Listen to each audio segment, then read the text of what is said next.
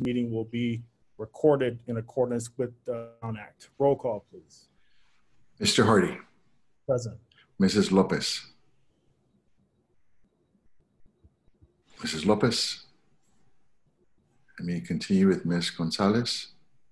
Present. Mr. Morales. Present.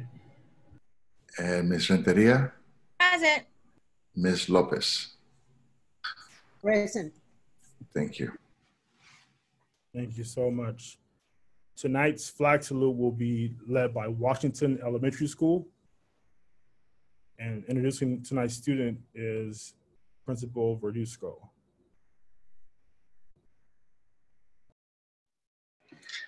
Good evening, Board President, Mr. Hardy, Board members, Superintendent, Dr. Crossway, District Cabinet members, and Lynwood community.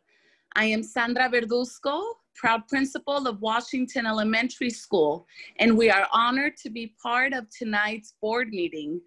Joining me today is one of my amazing scholars, Cherie Peoples, who will be leading us in the flag salute. Cherie will now introduce herself.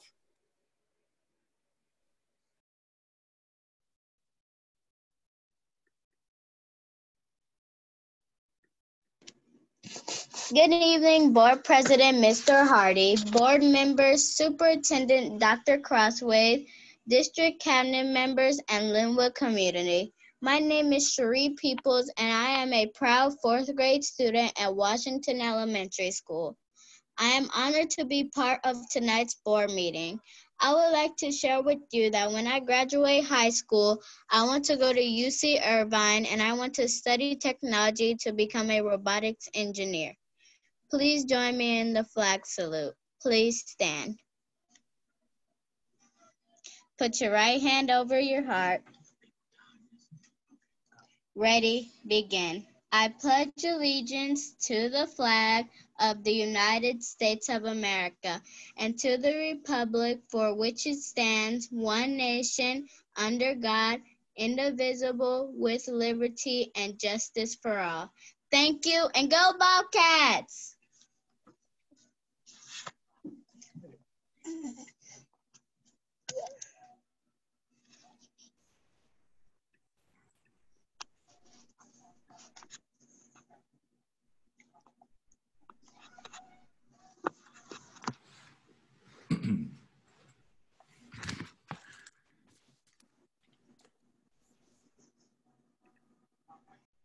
Thank you. Thank you, Washington Bobcats.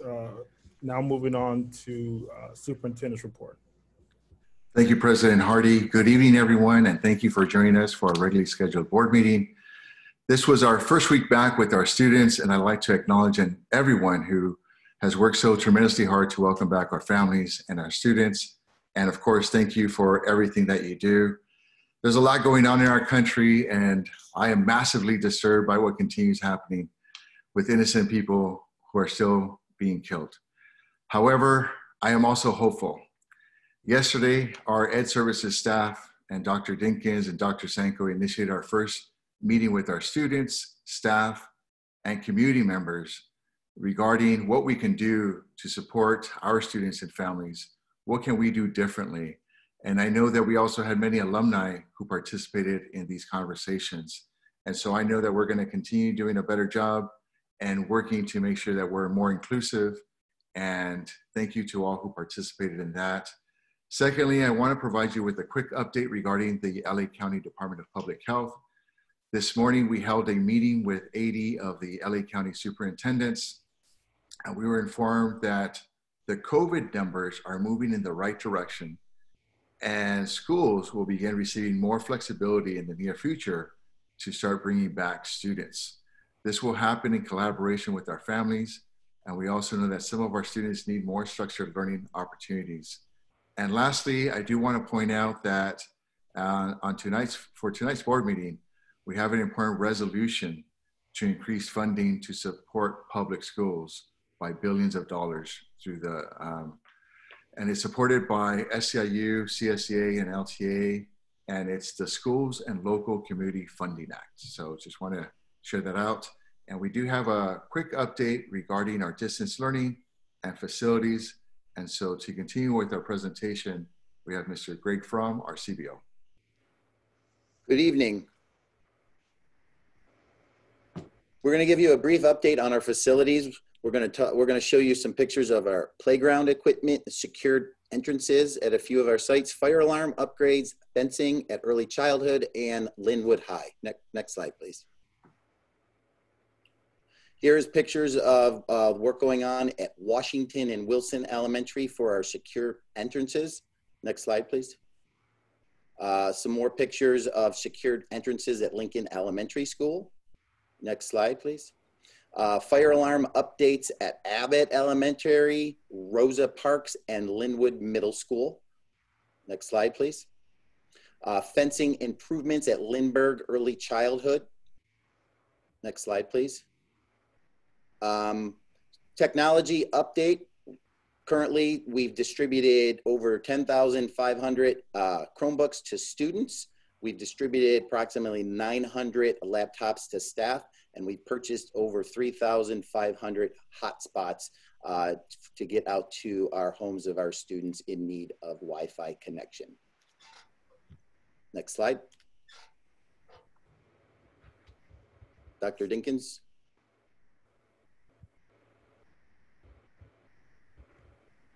Hello, everyone. Good evening. Our distance learning update, we had robust professional development for over 720 teachers and over 100 instructional assistants on last week, including counselors and other itinerant staff. Some of the topics covered were digital citizenship, educational technology, culturally responsive pedagogy, family engagement, arts, and distance learning. I want to really quickly show you the website we developed for our teachers, as well along with the PD. Jamal, if you will click on, there we go. So there's the schedule. And if you will click on the homepage for me, please. So this is our distance learning plan schedule. It goes from TK to 12th grade, and it is full of resources for our teachers to execute teaching in the distance learning platform. We can come out of it, Mr. Boyce. Thank you. Next slide. So some of our PD feedback was very helpful and helpful. As I stated, it was a week long with a general session every day. Next slide, please. And our teachers found it both very useful and relevant. And these are some of the feedbacks on some of the sessions. There were multiple opportunities for teachers to attend multiple sessions. So the green just indicates that they weren't able to attend that. But as you can see by the blue and red, our teachers found it very useful and very relevant. Next slide, please. So moving forward, next steps for professional development will be conversation. We will have Tech Tuesdays. Our coaches are also conducting one-on-one appointments. We have professional development workshops offered throughout the year. Our distance learning website continues to be expanded in order to support teachers in the classroom. And we have recently started the process to hire digital coaches, one for every site. Next slide, please. Here's a sample of some of the workshops and the flyers that we are pushing out to social media and to our parents. We will have live interactive workshops, both in English and Spanish, offered both in the morning and in the evening to support our parents with distance learning, navigating Google Meets, navigating how to turn in work, how to contact the teacher and get help with homework. Next slide, please.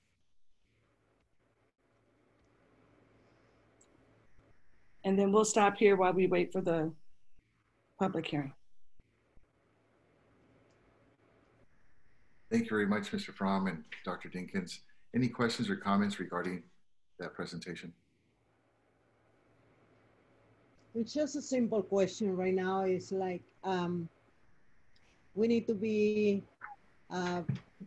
open regarding the counselors, because there are many parents that would like to change some classes from the students and they don't get response. So we need to be on the same page with the counselors. They need to get and respond to the parents when they have needs. And this is a serious issue right now. Thank you, Ms. Lopez. I will ensure that happens. All of our counselors have district cell phones, so I will reiterate your sentiments tonight. Thank you for that. Thank you.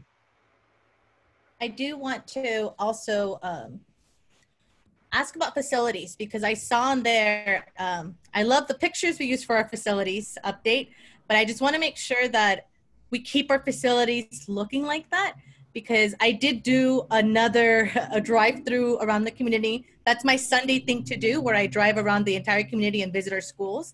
And I know that as we approach, I'm excited to welcome our students back, but I want to make sure we welcome them to a place that's clean, that's welcoming, that looks safe and feels safe and is safe for them. And right now, that's one of my big concerns, that this was the first week of school, and I'm not sure that all of our schools look like those pictures. So I just want to put that out there, because our students and our families deserve the best that we can provide for them. And I know the summer was long, and I know with the pandemic, we were short, we were short on staff, and I understand that. But I do think that at the end of the day, I'll let you know, as an administrator, it's really stressful to feel like that's also my job, having to clean as I walk into my campus and answer the phone. And it's so much that we're putting on so many people, that we do need to make sure that we make folks accountable for facilities, so that they're ready for our kids. And also for our digital learning coaches, I'm super excited. We're getting one for every school. I need to put that out there. But I also know that last week, when I was looking through the professional development that we were offering our teachers, the DLC one was a really popular one, because I saw they tapped out multiple times on the Google Meet, because it was a 250 maximum. And I'm just concerned, because I know that a lot of our teachers were feeling a little overwhelmed as they finished the week, because it was a robust PD schedule, and yet that can be overwhelming. So I just want to make sure that we're also, as we continue to do this, we do more one-on-one with our teachers and provide them more of that personalized support, because I know that that was a super popular PD, but think about all the teachers that didn't get to join because they were in other ones. And I saw some of the ones that weren't attended, that had more of the long green. Those were really important topics too. So I just want to make sure that we figure out a way so that all teachers have access to all of these. And I know it's great to have choice, but it's also all topics that all teachers need. They need those resources. So I want to know that we don't just do it at the beginning of the school year. I think that as we reimagine schooling, that's the beauty to it, that we're having to also reconsider, are these things working as a district? And I think that it's a schooling mindset. We always provide that full week of PD at the beginning, and then we do one day every so couple of months, and then we think that's gonna fix everything. And if anything, distance learning has taught us that it's a continued PD that yields the best results. So I really do want us to be intentional about that and providing all of our teachers those resources, please. Thank you very much, Ms. Renteria. And we were able to record the trainings, and those are available as well. And there is a plan to continue reinforcing, because there was a lot of good sessions. I personally attended a few of them. And of course, I'm thinking the same thing. We got to make sure that every one of our staff members, including our management, participates in these trainings as well. And sorry, one last thing, because I did see on your list of, you had the PD schedule, and I saw social emotional learning there, but I was just wondering, like, what kind of social emotional learning curriculum are we providing our teachers? Because I know that that is a big gap, and I've seen a lot of teachers post about that, the need to have more resources to really support our students in a social emotional kind of way. So what resources do we have in place right now? So what we have in place right now, we have our 5 licensed social workers. We have Dr. Maribel Martinez and her team who actually led that session and have provided we don't have an adopted curriculum to answer that question, but we are bringing some mental health training on for both our students and our teachers, because that self-care is very important. And so while we use the surveys to mitigate the needs, we are adding on additional resources. So we are in the process of getting all that started. And is there a mental health referral link that's easily accessible to our families? Because I went to the website to look for one and I didn't find it on any school site. So I don't know if it's something we have or if it's something we need to have. So our mental health collaborative, as you earlier stated so eloquently, that we're in a distance learning environment. Typically, our collaborative referral is by paper. So I just spoke to student service about we have to add that link, but we do have our hotline and we have been mitigating some of our referrals that way. But we will add the link and some QR codes, because we also are hearing that when our families are going onto the websites with their phones, it's a little difficult to navigate. So we're creating those QR codes so that they can just go right to the sites. So a lot of things in progress. As with everything, sometimes we're building the plane while flying it, but we're also taking in the needs of our students, families, and teachers. And how are the hotspot referrals taking place? I can defer to Mr. Fromm for that, Mr. From Fromm. me, yeah, I can just share. Okay. So our schools have been working on developing a list since the summer and reaching out to families to make sure that we have a list of all the families that have a need for a hotspot. And we received, our shipment was a little delayed, but it came in on Monday, and the schools received the hotspots on Tuesday, and we are in the process right now of distributing the hotspots. So it's really important, if there are any families out there that are having some difficulties with the internet access, please reach out to your school. I know there was a little bit of confusion last week in terms of were they going to be distributed from the school sites or from our district office. The hotspots are at the school sites, and we have plenty to go around. So again, if you are in need of a hotspot, please reach out to the schools. Thank you.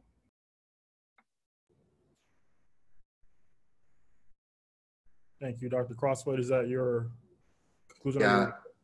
And if I may, before we go into the public hearing, I'm going to need to pull item 15B10.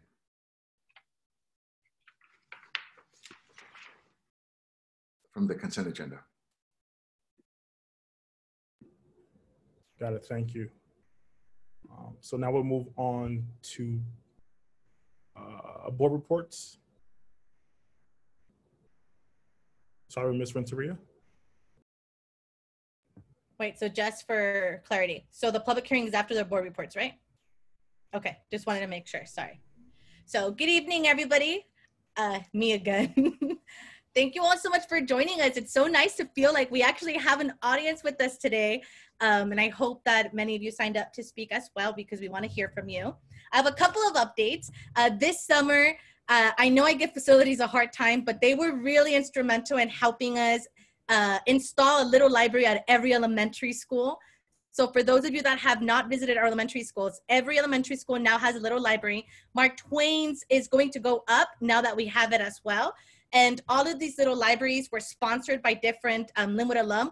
3 of our board members actually sponsored one themselves, so thank you guys so much for that. And our plan is to continue to stock them with books throughout the year. We were able to qualify for a grant to get over 1,000 books donated, and they're all culturally relevant, English and Spanish. So we wanted to make sure that kids have access to books as we are still doing remote learning, and we know that the libraries are closed. But books are so important. So if you have not visited them yet, please do so. We initially had a plan to have a ribbon cutting and all these things, but honestly, that's not as important to me as you already using them. So this weekend, my goal is to go and visit all the little libraries and put in more books. And I hope that you can come out and exchange one of your books. Leave one, take one. You don't want to leave one, just go ahead and take one. But please share your pictures with us as well and tag us. The goal is to spread reading and ensuring literacy is accessible to all of our students in Lynwood. I also want to give a shout out. I know that the first week of school has been challenging for all of you. I know what it's been like, so trust me, my first day of school was also Monday, so I feel like I'm in the trenches with all of you. And while I know that I always give a shout out to our teachers and our classified staff, because without all of you, nothing would be possible, I want to really give a big virtual hug to all of our administrators. This weekend, I was reading this article about how we have so many resources for teachers and how to help with the burnout and all these articles about self-care. And I couldn't find one for administrators. And I think that unfortunately, it goes back to that unconscious message that we always tell our admin to just do their job and not complain. And while I love that our admin are quick to do their job, I also want to take the time to acknowledge just how difficult it is to be at work and answer phone calls from parents that are frustrated because this is hard. It's hard for everybody. So to all of our administrators, thank you for doing this job. Now more than ever, I feel this different level of respect for the work that you do, because it's not like everything else stops. We still have to submit our SIPSA. We still have to do everything else. And documentation for attendance, that's a whole other thing. But in the midst of all of that, you also have to call your parents and make sure that they have what they need. Make sure hotspots are distributed. Make sure your teachers have the PPE necessary to feel safe at school. Make sure your classified staff has what they need. So to our administrators, thank you, thank you, thank you. I love you a little more today just because it was rough at work and I know what you're going through. And if you need anything, please reach out to us. I want this to really be a collaborative effort. I know that our teachers are also, we have a lot of teachers that are choosing to work from the classrooms. If you are, thank you for that. I know that internet has been a big issue. So to all of our teachers that are struggling with internet at home, please know that you have your classrooms accessible for that and make use of it. Even if it's just to go in there to be able to do a comfortable Google Meet session. The goal is to make teaching less hard. In reality, all of you are already good teachers. So it's about doing it virtually. But I also want to acknowledge the fact that as we move forward, I really want to challenge all of our teachers to do the best you can to offer our kids what they deserve. I've been really concerned about the minimum instructional minutes that the CDE kind of laid out for us.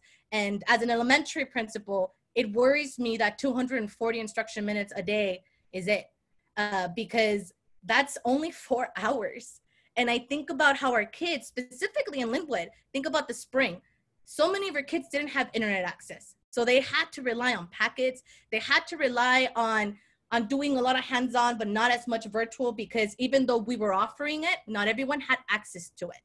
So now that we are providing those hotspots and we're doing our part to make technology more accessible to our families, I really, really do encourage and challenge all of us as educators to do our part to help our students. Let's lessen the gap, because that's my big worry. In the spring, not as much was able to happen because of all the technical difficulties. So now that we're here and we're given this opportunity to make up for that, let's please work together to offer our Lynwood students the same kind of education that students in Pasadena get, the same kind of education that students in Long Beach Unified are receiving. We can do that and we can do better. So that is it for me. I know it's gonna get better as we go, but please continue to do the work that you're doing, and thank you for everything. Thank you, Mr. Morales. Thank you, Mr. Hardy. Just welcome everybody. It is nice to have a lot of people on here and hearing us and figuring out what's going on with our district and how we're moving forward. You know, everyone wants to know when we're going to get back to normal. And, you know, we really don't know. Last we heard, I understand, is we're going to get updates in September, quite possibly when maybe our K through 6 can come back a little sooner, but quite possibly our secondary not till January. But that's ever changing, as we've seen in the last couple of months, how life has been. I think safety has to be the #1 concern. We don't want to happen what happened in June, July, where we had to take steps back as a state. I hope nothing like that happens with our schools, because we're talking about our kids. And I think we have to be a little extra careful when we're talking about the health of our children. Because unlike our Secretary of Education believes that if we lose 14,000 students that it's acceptable, I don't think losing one child would be acceptable. And especially not if it's your own. So, you know, we can't have that. So I hope we keep safe. I hope we keep that as our #1 priority. But very close to that has got to be education, and also that the quality of education, as my colleague, Ms. Renteria, just stated. You know, we really have to at least look at things, you know, as apples for apples, oranges for oranges. And if other districts have a higher number, you know, we have to, you know, get that gap closer. We can't have a huge gap, a huge disparity, because it's going to reflect on the quality of education that our kids are receiving. At the end of the day, that's what we're here for, everyone. Every single decision we make has been with this board centered on how it's going to affect the children. And that's the way it should be. And that's what we need to do. And that's what we should all be doing. Of course, we're concerned with everyone's safety, with everyone's well-being. But I think that we really need to take a good look at the quality of education we're currently providing and make sure it's up to par. And one of the things that, has to be up to par is just showing up and, just showing up and being there for the time needed in order to be able to absorb the material necessary. So with that, thank you for the opportunity, Mr. Hardy. Thank you, sir. Ms. Gonzalez. Good evening, everyone. I just hope everyone's having a good evening. I'm just pleased to welcome everyone back, all our students, our families, our teachers and staff. I know that we had to start the school year in a really different way, and we just want to thank all our teachers and staff for, rolling with the punches, trying to make the best of it. I know it wasn't perfect, but we, do our best, and I know everyone's working hard. And also want to give a special shout out just to all our families that have to take on different roles. They have to be co-teachers, IT, especially this first week, trying to figure and maneuver everything so they can make sure their student can access their education. So just overall appreciation for everyone and thank them. And I also wanted to highlight our superintendent, our cabinet, and President Hardy for the town hall they had last week. I know that it was rough at the beginning. It took us a good 30 minutes to get started. But we got to share the information, and it was an awesome idea to jump onto Facebook Live and get to answer questions in the moment, and what really answer questions about what was really important to our families. And I know something that really stood out to me in the presentations and in the questions was our meal program. And I know we have restrictions, but I do find the time gap that we have, the specific time frame for our meal program to be too constraining for our families. If they have 3 children, they may not have a car, and they have to go, down the, street a couple miles to pick up meals for their children in an hour and a half. It just doesn't seem like we're doing the best that we can to meet our families where they're at. And so I know I've been talking to the superintendent about this, but if we can really push to see what else we can do, see if we can give families a couple meals in a day so they won't have to come as often, or just see what we can do to work with our families, because we know that they have a lot that they have to deal with. And we just want to make sure we're making everything as easy for them. And as well, we got a lot of questions about our special education and just making sure that we're meeting the needs of some of the students that are the most vulnerable in our district, and making sure they're getting the services they need to get. And so I just want to make sure that we continue to work to support those families and do the best that we can, and communicate with them in a better way, so they know that we're listening to them. But those things just really stood out to me, and I just wanted to make sure to acknowledge those comments, because the community had a lot of just questions around those areas. And with that, I just want to wish everyone a good evening, and that concludes my report. Thank you. Thank you, Ms. Gonzalez. Mrs. Lopez. Thank you, Mr. Hardy. And my personal wishes, I want to say thank you to the community, Lynwood community, because they've been very patient with all the situation that is happening right now. Especially, I want to thank the teachers that they are teaching. Besides, they have their own kids, and they have to be the teacher aide for their kids, and also the parents. The parents has to be working from home and helping the kids. It's a lot of going on right now at homes. I see that every house has become a school. And in every city, all the household has become a small university, a small high school, a small elementary. So it's a lot of work for the parents. And it's something that we as a school district recognize the great job that they are putting into. Also, I want to make sure that the parents has the Chromebooks, has the hotspots, that they're getting everything that they need to support the education of the children.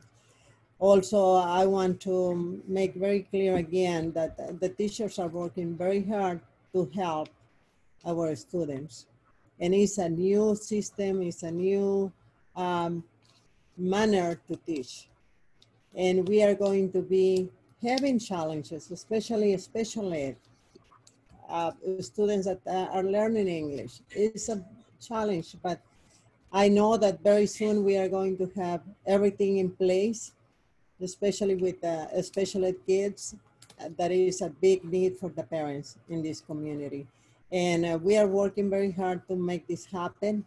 And I hope that everything's become a learning experience, and this experience can be utilized in the future for better our community and for better our education of the kids.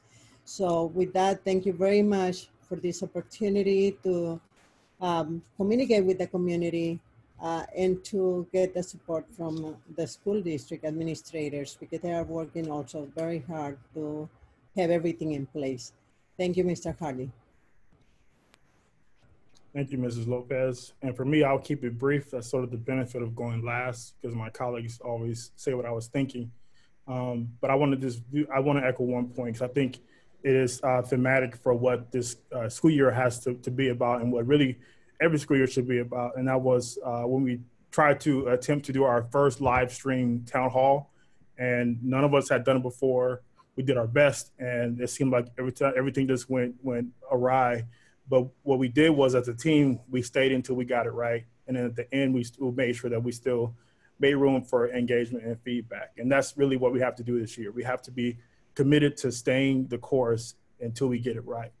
We know that this week was a week for the bumps in the roads. It was the week for troubleshooting, week for getting familiar. But as we continue to move forward, we'll get better at it, because we have to. Because if anyone has to suck it up this year, it should not be our kids, and it should not be our families. And in the same vein, we have to make sure that we are ensuring that when we do consider bringing kids back to schools, that we can ease the minds of our parents by ensuring that the schools that we send their kids to are clean and sanitized every single day. And if you look at schools right now, we can't say that. And as a parent myself, it's hard to want to, have other parents put their kids in a situation that I wouldn't send my daughter to as well. And it's not because we can't do it, but because a lot of things had to stop because of the pandemic. But now it's time to get back in there, get back in the fight, and make sure that our schools, like I say, every first day of school, look and feel like they're ready to receive kids, and that they're environments that are conducive to learning. And I say that understanding that there was a lot of fear and anxiety about people being in public, people being at work, fear of exposure, especially here in Lynwood, where we had our numbers that were nearing 3,000 cases. And we have to really be sensitive to that topic. But at the same vein, we are on the front lines of providing a quality education to our community. And if we learn nothing else from this pandemic, education has been what has kept communities moving forward, because again, our schools weren't just about providing instruction, but we also provided nutrition and other vital social services. And in that same vein, I want to make sure that we are providing adequate mental health services to everybody involved in this living community, not just parents and students, but also our staff as well. As someone that's working a full-time job with a child that's learning at home, it is stressful to try to get your kid on their class in the morning and make it to your first Zoom meeting of the day. It is stressful to try to think about all that you're having to balance with the same anxieties of trying to be safe. At the same time, in a lot of ways, seemingly watching the world crumble around you, as we see time and time again, more incidents of violence and more civil unrest. One thing that my job has provided our employees is stress and resilience coaches for that very reason, because we know that the weight that we're carrying in our professions, but also as parents and individuals, can be heavy. And mental health is something that we don't talk about enough, but it's something that we definitely need to lean on to make sure that we are taking care of ourselves and really make sure that we are doing well from a holistic perspective when it comes to our communities. With that said, I know folks are working hard. I see it every day. When I get a chance to, I escape and work out of the district office, and the place is buzzing all the time. Of course, people are following physical distancing and wearing masks, but the building is up and running because folks are working hard to get kids their resources to make sure kids are able to connect and log on, make sure our employees have what they need, make sure hiring continues. And, you know, we wouldn't be where we are today were it not for what I think was key to our district. Was back in February, we started talking about with being where we are today and getting teams in place and starting to move forward and ensuring that as best we could, we minimize the harm that this pandemic had on our communities. And I am proud of what we have done, and I know we can do better. And I think that's the same perspective I take with our country, looking at the civil unrest that we saw coming out of Kenosha, Wisconsin. I think oftentimes people get into these arguments about what should have happened with these interactions, you know, whether or not there exists any injustice socially. But I think the mindset that I have is that, like Dr. King said, we have to be true to what our country says on paper, and stop treating our country as if freedom and liberties are scarce. There's enough for all of us to go around. And the same is true for our resources and education, and ensuring that our kids have access to excellent quality of education here in our community, because I believe that is the key to better and brighter futures for all of our families. So again, thank you all for all the work that you've been doing, all of our teachers and administrators, to our employee associations that continue to negotiate the specifics of our agreements, to everyone that plays a role in keeping our district operating. And kudos to the you know, second half of the year, stay at home, homeschooling, virtual teacher, parents, juggernauts, you know, Avengers, superheroes, whatever you want to call yourself. You're not just parents right now, you're that and much more, because we're asking you to do a lot of things that is really out of your wheelhouse. But, you know, as parents, as guardians, as big brothers and sisters, as community members, you're doing the best you can do. And when you show up the best that you possibly can show up, you are making a tremendous impact and a tremendous difference. And our community can tremendously appreciate you as well. That is it for me. So we'll move on to public comment. I believe that we have 7, and I'm going to kick it to Dr. Lucas to read through our public comment. Good evening, everybody. The first speaker is Diana Hawkins, CSEA President. Dear school board members, my name is Diana Hawkins, CSEA President, and I'm speaking on behalf of the negotiations team. On Wednesday, August 19th, CSEA and the Lynwood 116 negotiations team met with Lynwood Unified School District to negotiate the impacts and effects of the district's plans to reopen for the 2021 school year. On August 18th, CSEA submitted a comprehensive proposal that addresses its members' concerns around safety, contact tracing, screening protocols, expanded duties, as well as accommodations for vulnerable employees or those with childcare needs.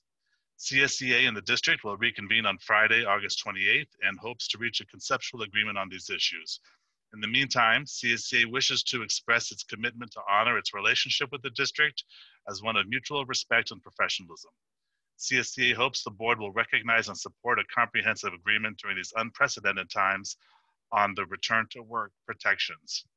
This is the best way to ensure the continued safety and well-being of the Lynwood Unified School District family. Thank you for your time and service. The next speaker is Janine Flores, Arts and STEAM Coordinator, Centers for Distance Learning and Online Learning with LACO. Dear Lynwood Board of Education, my name is Janine Flores, and I am the Arts and STEAM Director for the Los Angeles County Office of Education. I'm here to address the funding to have arts education available to all students from kindergarten to grade 6. Congratulations on funding arts for all students in the elementary schools. At this time of remote learning, the arts provide students with an outlet for creativity, expression, and joy. Thank you for your hard work and dedication to the students of Lynwood Unified School District.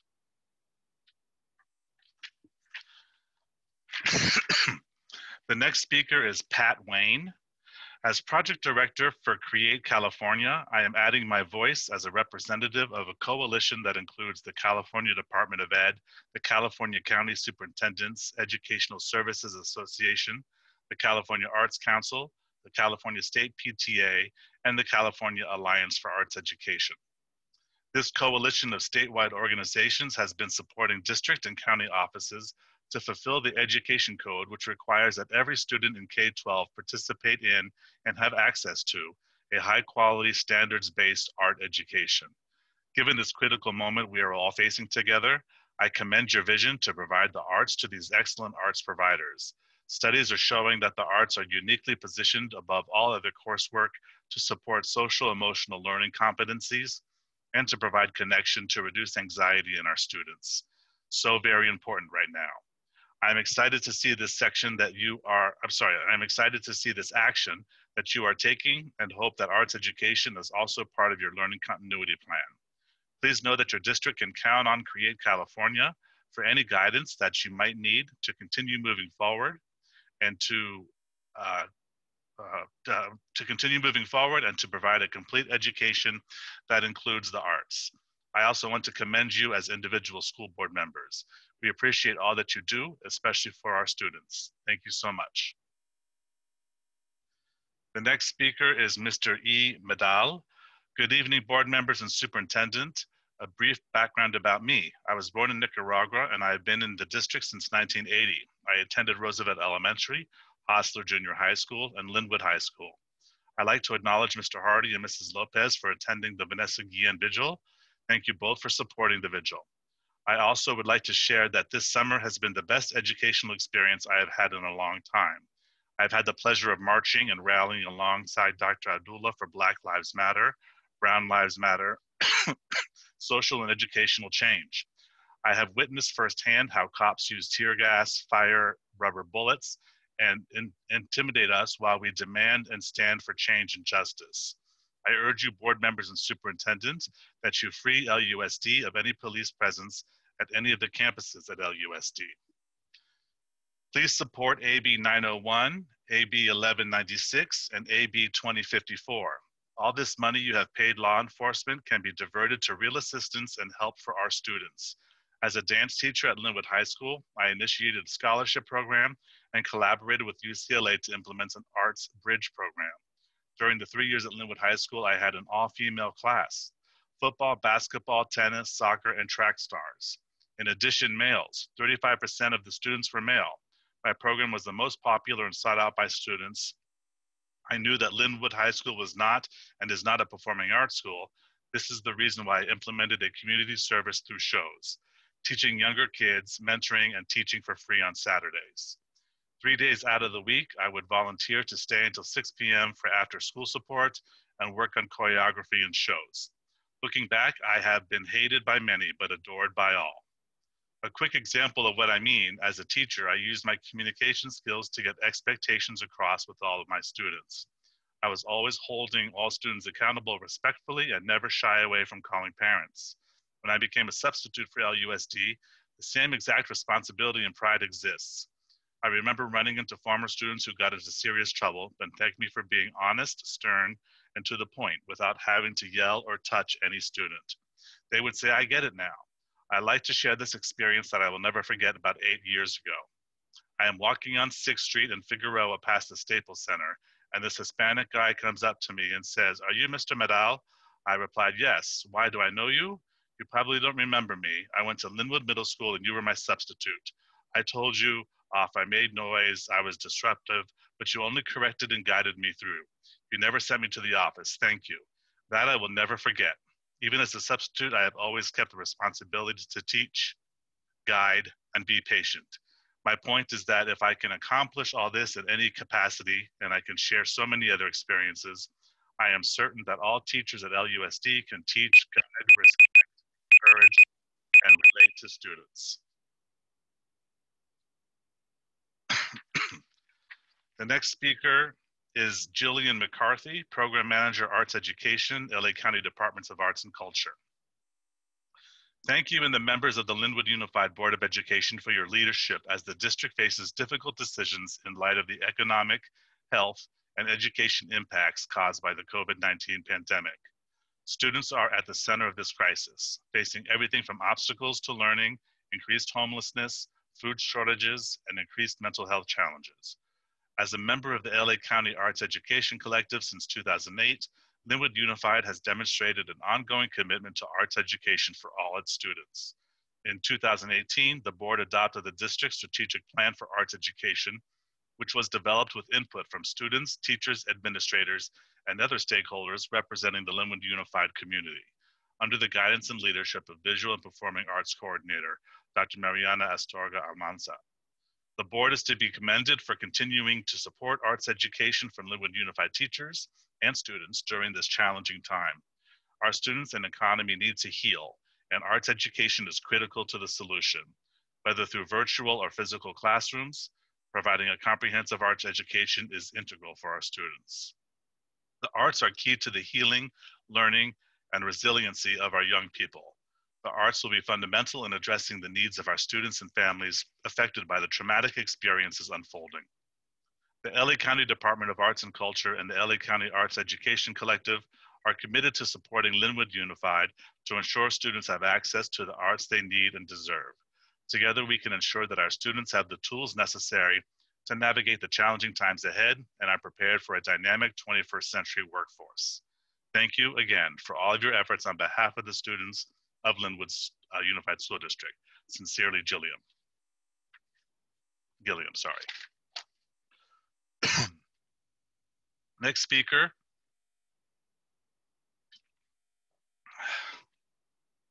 Jesus Holguin.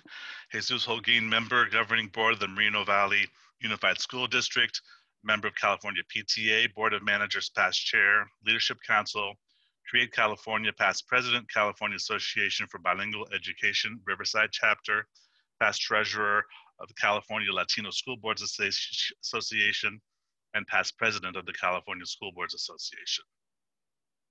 Mr. Holguin says, good evening, Lynwood Unified School President, Board President Gary Hardy, and board members Maria Lopez, Briseida Gonzalez, Alfonso Morales, and Alma Delia Renteria, and Superintendent Guriel Crosswade.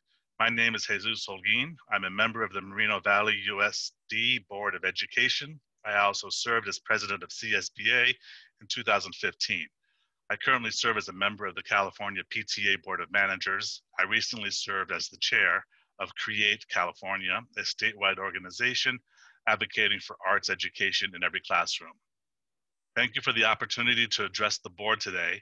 This year, we have heard across the state that many school districts are looking into cutting back access to the arts education in their schools, not necessarily intentionally, but because of budget constraints, even though we know that students need arts education now more than ever. My message today is to express how extremely thankful and appreciative I am, knowing that your district is moving forward, even in the middle of current challenging conditions, to expand arts education access to include all TK through 6th grade students at the elementary schools. Without a doubt, this action will positively impact the lives of your students receiving those services they so deserve. My sincere congratulations to all of you for your decision and your district for all the work on remaining committed to providing equitable arts access for your students. The next speaker is KT Luterio, Program Coordinator, Classroom Studio, PS Arts. PS Arts has been a proud partner of Lynwood Unified School District since 2016, when we began providing theater, music, and visual arts to the district's 2nd graders. We are very excited to expand our arts education programming to all 2nd, 3rd, 4th, and 6th grade students district-wide. Through LUSD's arts education partners like PS Arts, we are pleased to say that all LUSD students will have access to high-quality arts education. In addition to fostering art skills, we look forward to working with the district this year to integrate LUSD's curriculum matrices and social emotional learning goals into our theater, dance, and visual arts classes. We are proud to be a part of this historic expansion of arts education, which now more than ever is an important part of fostering learning in all subjects, building resiliency during uncertain times, and increasing student engagement and participation in distance learning. Thank you to the visionary LUSD School Board for giving us the opportunity to serve your students and community. And that concludes the public comments. Thank you, Dr. Lucas. Now we will move on to our public hearing on the Learning Continuity Plan and Attendance Plan for the 2020-2021 school year. Is there a motion to open the public hearing? Moved. Second. It's been moved and seconded. Public hearing is now up. Roll call, I'm sorry. Mr. Hardy, Yes. Mrs. Lopez. I gotta unmute Ms. Lopez. Let me go to Ms. Gonzalez, Yes. Mr. Morales, Yes. Ms. Renteria, Yes. and Ms. Lopez. Yes. Thank you. Thank you. Now the public hearing is now open and we'll have a presentation by Dr. Deakins. Good evening again. So the Learning Continuity and Attendance Plan replaces what we knew. Next slide, please, Jamal. It replaces what we knew as our LCAP. Senate Bill 98, which was established to align instructional minutes, the LCAP funding priorities that pertains to our unduplicated pupils, our foster youth, our low income, and our English learners. So with this year, with Senate Bill 98, the timeline for the July, then it was December LCAP, has been moved. And tonight, this public hearing is to solicit public input, add it to the plan, solicit parent input through DLAC, ELAC, and PAC meetings, and bring that feedback to the plan back to board approval in the September meeting. As a result of Senate Bill 98, there will not be a California dashboard this year based on performance data, state or local indicators. Next slide, please. So the Learning Continuity Plan template memorializes the planning process that is underway for the 2021 school year and includes descriptions of the following: addressing gaps in learning, conducting meaningful stakeholder engagement, maintaining transparency, addressing the needs of our unduplicated pupils, including students with unique needs and students experiencing homelessness, providing access to necessary devices and connectivity for distance learning, providing resources and supports to address student and staff social and emotional well-being, as well as mental health, and continuing to provide school meals for students. Next slide, please. The needs of our students are including but not limited to students with unique needs, our LGBTQIA students, our English learners, low income, foster youth, and homeless. I think what is new to this plan and what I appreciate is, per LA County Office of Ed, we were not able to address our unique student groups. So I'm proud to say that we have that opportunity and we have great input from our parent groups, and Dr. Sanko and her staff will continue those stakeholder engagement groups, and we will have that input for you when it goes for approval. And some of the services outlined in this plan, similarly to the old LCAP, are assessments, tutoring, small group and whole group instruction. How we're going to mitigate learning loss, taking attendance, student engagement, all of those things are addressed in the plan. And that concludes my presentation. Thank you, Dr. Deakins. I believe there is one public comment. Hi, yes, Mr. Hardy, that's correct. I understand for the hearing, the public comments will be given by the speakers themselves. So the first is Glenda Lopez. If Ms. Lopez is in the audience, if you could raise your hand or unmute yourself.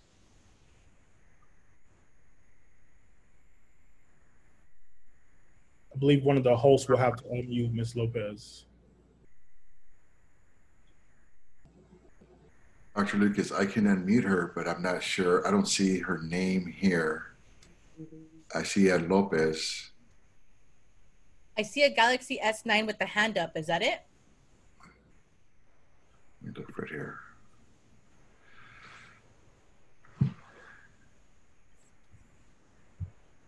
I've seen that hand up the entire presentation, so I'm not sure that's the right person. But Ms. Lopez, if you're here, if you can raise your hand and we will unmute you. In the meantime, is there anyone else for public comment? There were two others that indicated they were participating, Gabriela Colindres.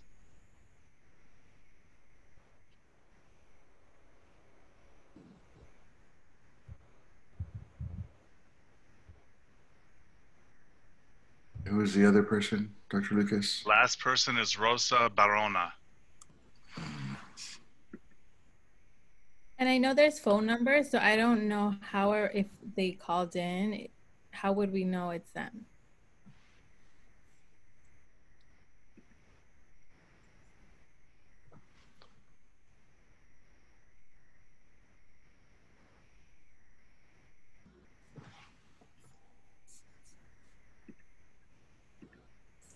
Yeah, I tried unmuting Lopez, who's on here, but I did not get a response, unfortunately. And I don't know, Dr. Lucas, if they have the phone number or if we can make that phone number available right now for them to call in. I'm inclined to ask if we're able to bring this item back and we can ensure that we can have public comment on it, because we don't want to move forward on this item without having given opportunity for public input. Not We can much do of that. a public hearing if they can't speak. We can do that, and we could also reach out to them and get that information as well. Gotcha. Okay, so we apologize for that. We'll make sure that we create a space for you to provide dialogue on this very important matter, and we'll make sure that we ensure that it's accessible for you to do so. I have a question, Mr. Hardy. So at this point, if we were in our regular board meeting, in that regular setting, during public hearing, if anybody wanted to speak, they would just get up and line up, right? So at this point, wouldn't it be the same if we said anybody that has anything to say for public hearing, they can just raise their hand and we can unmute them one by one? Because we still want to provide that space, not just to those that signed up ahead of time, correct? Right, unless, correct me if I'm wrong on staff, unless we had a cutoff time for a public comment, or was this an open forum? But this is a public hearing. That's what I'm asking. To your question, Ms. Renteria, even though it's a public hearing, it's still subject to the same organizational requirements as public comment. So in order to facilitate orderly meetings, typically the public is asked to confirm they're going to provide comment before they do so, et cetera. So there are protocols that are followed and written into the agenda.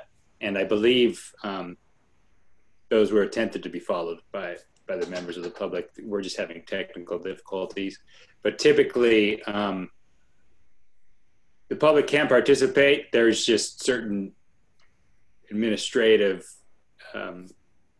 steps that they're asked to follow to allow for the orderly maintenance of the meeting. Can I make a comment? Could we move the public hearing to the end and give a phone number? And if those folks call in the meantime, we can have them speak at the end of the meeting. So maybe we'll just move on to our action items and our consent agenda. And then at the end, we'll have the public comment. But in the meantime, let's give them a phone number so they can at least attempt to call. If I may, President Hardy, we do have the phone numbers, but I do not see the last 4 digits that they use to sign up through the Google form. Maybe we have to announce it in Spanish if they're Spanish speaking, but Glenda Lopez did confirm that she did not need translation during the public hearing. The last 4 digits of the phone number are 5796, but we do not see that on the screen. And I do not see the name on the screen. And for Gabriela Colindres, we did try to make contact with her throughout the day. We left various voicemails in English and in Spanish, but we did not get a call back to confirm if she did wish to speak during the public comment. And the same with Rosa Barahona. We left a voicemail both in English and in Spanish. The last 4 digits for Colindres are 5816. The last 4 digits for Barahona, 2847. And so I guess I'm just thinking, just to provide ample time and just in case, because people might use different numbers, can we, if the board is inclined, can we consider a recommendation of moving the public hearing till the end. And before we move on, can we have a phone number so people can call that number if they are one of those individuals that signed up for public comment? You can do that, Ms. Gonzalez. Excuse me. You can just move to have this item move to the end of the agenda, and then the public hearing would move with it. Okay. Would you like me to provide the phone number that was published on the agenda? Yes, please. Okay, the phone number that we used is 1-669-900-9128. The meeting ID number is 852-2653-7282. And the password is 141709. And if you would like, I could say it in Spanish. Si se registró para hablar durante la audiencia pública, si es Glenda López, Gabriela Colindres, Rosa Barahona, por favor llame al número 669-900-9128. Cuando le pregunté por la identificación de esta junta, 852-2653-7282. La contraseña que tiene que entrar es 141709.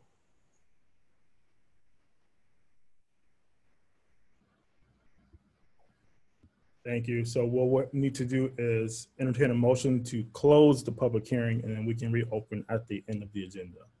I move to close. Second. It's been moved and seconded. Roll call, please. All right. Mr. Hardy, Yes. Ms. Lopez, Yes. Ms. Gonzalez, Yes. Mr. Morales, Yes. Ms. Renteria. Yes. Thank you. You'll now want to also move that item to the bottom of the agenda. Got you. So we'll move item 13.A, public hearing on the learning continuity plan and attendance plan for the 2021 school year to the end of the agenda following items 14 and 15. We have to move that, right? The president could. Oh, okay, perfect. President can go ahead and move it. Done. Okay, now we'll go on to action items.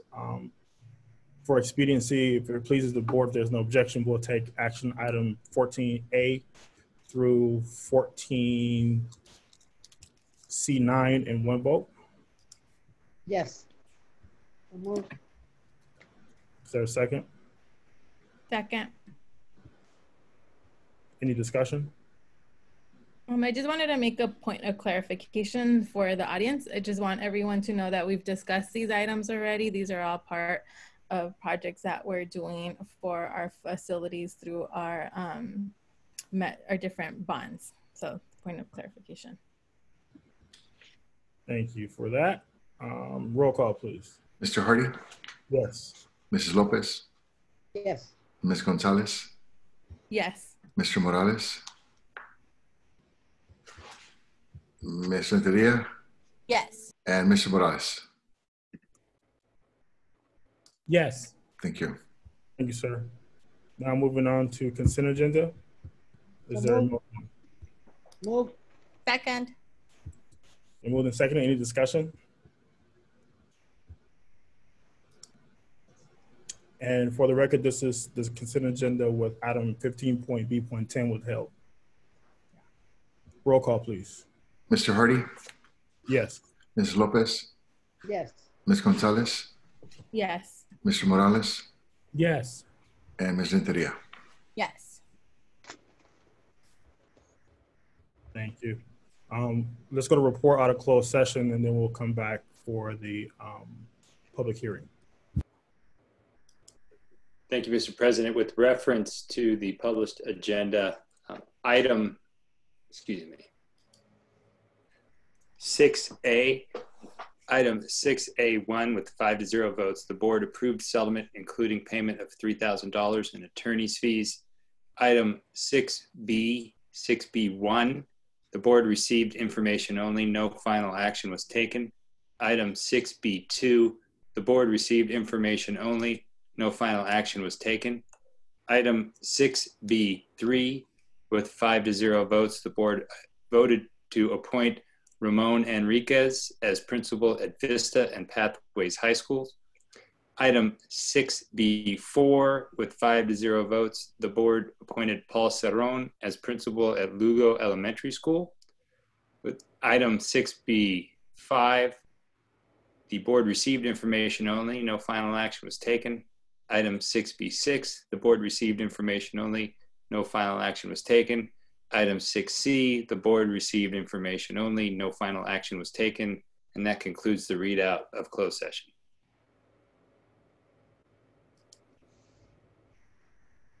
Thank you, sir. Now we'll take the public hearing on the learning and continuity and attendance plan for the 2020-2021 school year. Is there a motion to open the public hearing? Move. Second. It's been moved and seconded. Roll call, please. Mr. Hardy? Yes. Ms. Lopez? Yes. Ms. Gonzalez? Yes. Mr. Morales? Yes. Ms. Renteria? Yes. That concludes the readout of closed session. Thank you. So do we have the public comment in the queue? And Mr. Hardy, if I may, I know that our staff did reach out to anyone who signed up for the public hearing for this evening to confirm that they would be available for this board meeting. We also did, again, make an effort to provide them with the contact information. So again, if there is anyone present on this meeting, please raise your hand, enter something in the chat room. And again, we provide that number, and it's being streamed live. And so we provide that number information in English and Spanish. And if it pleases the board, we can also reach out to them again tomorrow if for whatever reason they're not able to provide public comments tonight. And the other thing is, as a district, one of the requirements per the state is that anyone who provides any comments, we are obligated and responsible to provide them with feedback and also to include that information in our learning continuity plan. So one of the things that I would suggest is we can definitely reach out to them, get that information if they still wanted to provide something, and make sure that we provide it and include it in our learning continuity plan. Is that accurate, Dr. Dinkins? That is correct. Part of the plan requires parent feedback. And so any feedback that is provided, it goes into the plan. We also have to respond to the feedback. That is correct. And my only other question, Dr. Dinkins, is I know that we are required to hold a public hearing, a meeting or two prior to the board taking action. And I don't want this delay to potentially impact our ability to move forward with the use of the funds, because one of the things that we're also trying to do is use some of these funds so that teachers and other staff members are also able to support our students and families beyond the 3 o'clock time. And I just don't want to delay that any further because our next board meeting is not until September, and this potentially could push it back another month. And Dr. Crossway, if it pleases the board, the reason why this was done separately is because the feedback is integral to the plan being approved. Our next board meeting is September 24th, and the plan is due to the county September 30th. So if we don't do the public hearing today, the Senate Bill 98 does not allow us to do the public hearing and the approval in the same meeting. So if we don't finish the public hearing tonight, get the feedback from the parent and add it, it will be added when it comes back to approval on September. Thank you, Dr. Dinkins. And I do want to also include that this is not the only venue or opportunity for parents to provide us with feedback. We've been having meetings. They can always email, call us, and come in person as well to pick up a copy of the plan and provide us with any additional feedback. So this is not too different from what we've done with the LCAP in the past. The difference was that, of course, it's done in person, and we would put up the email and they would submit any questions. They could do it again electronically, but also they can call in or come in person. So I just want to make sure that the chat is active. The people are able to comment in the chat box just in case. So if the host can activate the chat just to be sure we're not missing anybody before we move on. Well, I mean, before we move on, though, I think we got to make sure that we give people an opportunity. I know that people submitted comments, but they're supposed to be here as well. So I would recommend that we are able to allow people to raise their hand so that we can see their hand, and then give them an opportunity to speak, as well as open up the chat as Mr. Hardy suggested, to make sure that this is a true public hearing, because if not, it's not a public hearing if we're not giving people the ability to speak. And staff has confirmed that the chat is active. And if anyone is on the phone, they can use the asterisk or *9 to unmute themselves as well. It's *9 to raise hand and *6 to unmute yourself. And if anyone is logged on via computer, you can raise your hand as well, and we'll see you.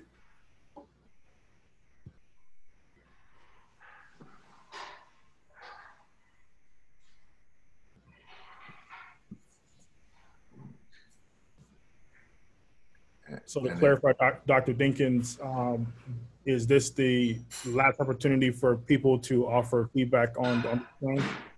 No, it is not. We have several parent meetings, and as stated previously, we called all the parents, informing them of tonight, so we can reach out to those parents who signed up and did not give that input and have that input added when it comes back for approval. Let's do this. I think we should also make it easier for at the site level for parents to weigh in as well. So if there's some form we can create that can gather feedback on the plan and commentary, whether this we can include it. I know digital platforms can be sort of hard to work with. We want to make sure that we are removing any and all barriers and seeking out community input and feedback on this matter. Yes, I will ensure that there are multiple opportunities. There was a meeting on yesterday that lasted 2 hours with our DLAC parents, and there's some more meetings coming prior to the approval. So we'll make sure that all school sites know that, and that is widely advertised, sir. Thank you so much. Yeah, Mr. Hardy, I will recommend that they add to the Zoom meeting the item on this particular item, so the parents can actually be active and be recorded in the minutes, so they can put into this particular item, so they can send it to the state.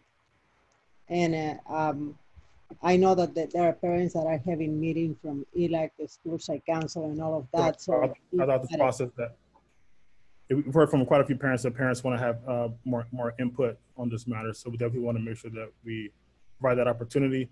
I know there was a survey that went out earlier in the year, but on the specific matter, we could find a way to allow parents to view it and then gather their input from there as well. Yeah. Yes, we can send out a QRC code to make it easier for parents on the phone as well in English and Spanish. That's correct. Got it. Okay. Seeing that we don't see any at the moment, and we'll make sure that there is a plan. There's a comment a question in the chat asking about how parents can be made aware of DLAC meetings. Let's make sure our school sites are sharing those dates with parents via all forms. I know some school sites use Class Dojo, some school sites use email, but let's try to make sure that we use any medium to make sure the parents know what meetings are upcoming. Will do. Thank you, Mr. Hardy. Thank you. Are there any other comments from the board or staff?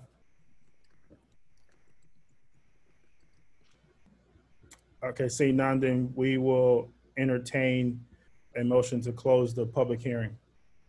So moved. Second. Roll call, please. Mr. Hardy, Yes. Mrs. Lopez, Yes. Ms. Gonzalez, Yes. Mr. Morales, Yes. Ms. Renteria.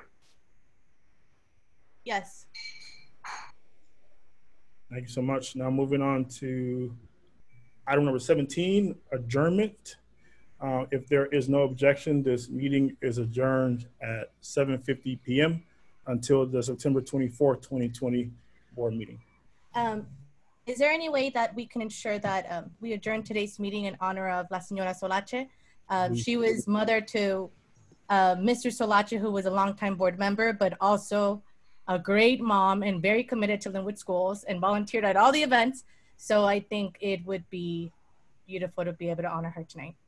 I totally agree. Without Mama Solache, there would be no Solache. So that's a very fitting tribute to one of our former school members, but also a great member of this community. So we adjourned this meeting at 7:50 in her honor and sending our love and prayers to the entire family surrounding her at this time. Thank you so much, everybody.